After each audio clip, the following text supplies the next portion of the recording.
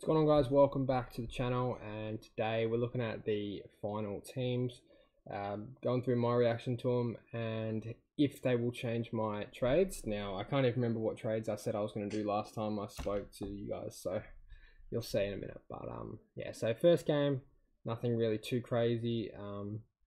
Cochin in, I mean, Cochin's dirt cheap. He's going to be like, he can actually not be the sub. He might be like okay, cash cow, which is kind of weird to think about. Constable, not even emergency once again. It's getting to a joke at this point. Like, holy. This away guy, Andrew, same day. No one relevant. Anyone relevant out? Not particularly. Flanders omitted rip. Nothing really on West Coast either. Oh, Shannon Hearn injured. Fuck. If you picked him, you're pretty screwed. I mean, he can score, but he's just so old. Sydney Freo, Laddams is out, so Hickey back in. Nothing really relevant. Fife's the sub again. He's going to be dirt cheap as well. Northport, Ben Cunnington omitted. Gee whiz. He's been pretty shit, I guess. Nothing really relevant from Port either, so the team's been pretty chill. Melbourne, Hawthorn. So Hawthorn, we expected Weddle to maybe get dropped, but the fact that he hasn't been dropped and they dropped Scrimshaw over him. Fergus Green. Like they swung the axe a bit. So I'll probably hold him, to be honest. Is this on the Sunday, this game? Is this Saturday? I think this is on the Saturday. Yeah, so I'll probably consider getting Weddle at this point because they've actually named him on field too, which is probably a good sign. Yeah, obviously hasn't looked great. We'll talk about him in a little bit. But yeah, my trade plans have actually changed, so don't love it. So Parrish was out. That's pretty shit for anyone that has him. Do you hold? Do you trade? It's a calf, and I think it's the same calf he had last year where he was playing through the injury, so it's not ideal at all. If you do have the trades, probably trade him, but otherwise you have to hold him, I think. Yeah, at this point, if I had him, I wouldn't be able to trade him. Just simply don't have enough trades left. Will Setterfield named on ball, so if you have Setterfield, I think probably hold him, just because he should get the CBAs back this week, provided that Parrish is out. So Brody Kemp omitted. I think that's pretty stiff, to be honest. I thought he played quite well in his first couple of games. If you went early on him, not that many would have, very stiff. Econo omitted. Cottrell and Owies in, so a bit more pace. Yeah, don't hate it. Adam Treloar out's probably a pretty big out for the doggies. You'd think, well, probably be Bailey Smith to get more CBAs now. It won't be McRae. Half forward, what a joke. Adelaide St Kilda, nothing really relevant here. Oh, there's a debutant for the Bulldogs, by the way, this James O'Donnell guy, so fingers crossed he can be a decent cash cow for us. His name on the interchange. Adelaide St Kilda, so Sinclair's playing his 150th, that's good. I don't think he cops. Oh, he actually does. He'll probably cop Ben Keys. Fuck's sake. That's annoying. That's very annoying because I've got him, so. Fucking taggers, man. I'm so sick of taggers. Trent Bianco, Trey Roscoe, Reef McGinnis, Aiden Begg. So who's coming out for? Probably be like Markov, Roscoe. Taylor Adams you'd think holds. Noble you'd think holds. I don't know. It's a weird one. Cameron Fleeton, okay, whoever the fuck he is. Who's he named? On interchange. Okay. So that's it for the teams. Nothing too crazy really. Now the trades I'm thinking of doing. Now I've got a couple of options, alright? So option one. This is what option one looks like. And I don't hate it. This is one of those weeks where it's just really hard to work out what trade I want to do. And if I'm gonna, what my thinking is, I want to actually hold Ashcroft. So his last two at the Gabba, his average at the Gabba is like 94, so he should be okay. Plays 2 games at the Gabba, the next to the Gabba, and the next one is Gold Coast. So he plays Gold Coast at the Gabba. I think he can go 100 plus that game. The thing is, it doesn't let me get in a Weddle or an Atkins. It kind of forces me to pick a Drury. So I don't want to do that. And obviously I definitely don't want to field him, which I don't have to. I could just sit him there. That would help my team this week, no doubt about it, because then I have merit, obviously. I'm adding a Primo. The only issue is, does Drury hold? And am I missing out on too much cash if I don't pick an Atkins or I don't pick up Weddle? I don't know. I mean, Weddle shown he doesn't have the greatest scoring power. He does play backline though, so you'd think there's potential for him to play well, but I don't know if it's there really.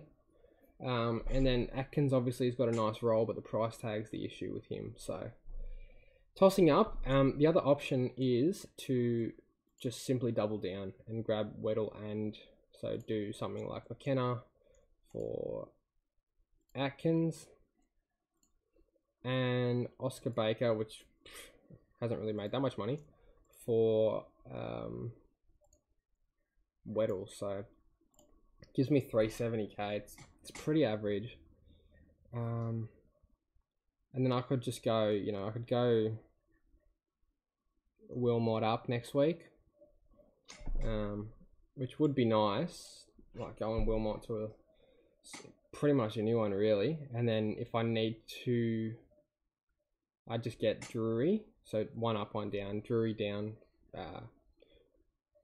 Radigalia to Madden maybe, I don't know, or Wilmot to Drury, and then maybe don't really want to have to trade Chandler. That's the thing, like there's not really anyone. I'll probably just do 1 up, to be honest. So those are the 2 options I'm leaning towards. I don't want to pick one of the 3, Brayshaw, Mills and Steele. Pretty firm that they're all semi-traps. Brayshaw, if he's got back injuries, there's potential he gets rested at times. Mills' role's fucked. Tom McCartan's out, so he probably plays backline this week. And yeah, he clearly doesn't have the same role as last year. I don't think Mills is the one. And then the other option is Jack Steele, who just 1 looks shit and 2 played deep forward in that last quarter, I think, or the 3rd quarter, one of them. So at this point, I don't trust any of those 3. I'd much rather pay up and get a merit. The thing is, do I go a Drury, or do I just pick up those guaranteed cash makers? Well, they're not guaranteed, but they should make a little bit of coin. And Weddle's only going to make 23k this week if he scores 33. What's he averaging? 46. So it's, I don't know if we can really bring him in, to be honest. And the issue is, right, if I trade Weddle, so if we'll reverse the trades, and this is a little bit of improv. I think at this point of the week and at this point of the season, everyone's in the same boat. We're sort of reversing, seeing what can do with what. So McKenna's the one I'm pretty firm on getting rid of. I don't want to get rid of a Chandler, even though it would give me some more money. I just think Chandler's got too good of upside at the MCG. It could just be like a coincidence stat that he just always scores well there. But the sample size, I think, is big enough for that not to be a coincidence. I think he's played like 5 or 6 games at MCG. Or something like that. Or maybe 4 games, I don't know. So yeah, if I went like an Atkins, right, and then I got rid of Baker, it only gives me $4.99. And I'm really firm on not trading Ashcroft. I know you're probably thinking, fuck, well, if you can get merit for Ashcroft, then that's pretty good. And it is good, no doubt. But I think Ashcroft has a bit of upside. I do remember a time last year where we traded out, a lot of us, myself included, traded out Nick Dacos. It was a pivotal point of the season, and it seemed like he'd made all the money he needed to make. And then he had a couple of massive games after that. So that's the sort of worry I have with Ashcroft. So I think at this point, I'm leaning towards getting Drury, and trust me, I don't want Drury, but beggars can't be choosers at this point. Like, seriously, I'm begging for some cash gen. And yeah, it's not the move I'd love to make at all. It's just this predicament I'm in. And I also have to get some points, you know. It's not like I've, you know, I'm dominating the rankings. Like, I actually have to catch up somehow. So fingers crossed Atkins and Weddle don't work out for my sake. As dog as that sounds. But yeah, I just think, like, I've still got Rat to cash in. So I'll show you what it looks like after the trade. So we don't want to field Drury. We're probably going to have to field Sam Simpson, which That I don't love either. I think we can loop. I'll just quickly show you guys. Fuck you, Mills. Alright, so Merritt in. It's a struggle. It's a real struggle right now. So this is how the team would look, right? So we'll swing Wilmot down here and would swing Simpson up here. So we don't want to touch the forward line. But what we could do is we could emergency Simpson, plays on the Friday, or the early Friday. Who's the loop? Oh, so Matthew Johnson can be the loop. So if Simpson's going good, then I can just bring him on for Wilmot. Otherwise, I'll be stuck with Wilmot, which is definitely not something I'd like to do either. Can't loop anyone else in the back line. So Sincotta, I'm pretty comfortable fielding. I mean, he outscored Sicily. How pathetic is that? And then, yeah, so if we're looking at cash gen, we could go Radagalier to Madden next week. Now, I know Madden isn't playing, but he might play. He didn't get named, did he, this week? He should have worked, isn't he?